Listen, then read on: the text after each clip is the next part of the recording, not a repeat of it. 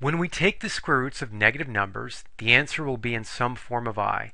So we want to make sure we go to Mode, and on the second to last line on this first page, we want to scroll over to A plus BI and press Enter to select it.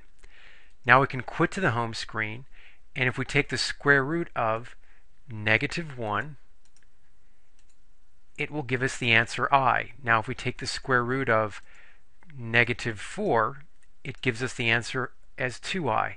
Lastly, if we take the square root of -121, it gives us the answer as 11I. Now I recommend we stay in the A plus BI mode, because if it's an imaginary answer, it will give it to us in form of I rather than an error message. And if it's a regular or real answer, like a real solution, such as the square root of 25 is 5, it will show up as 5 and not something funky in terms of I.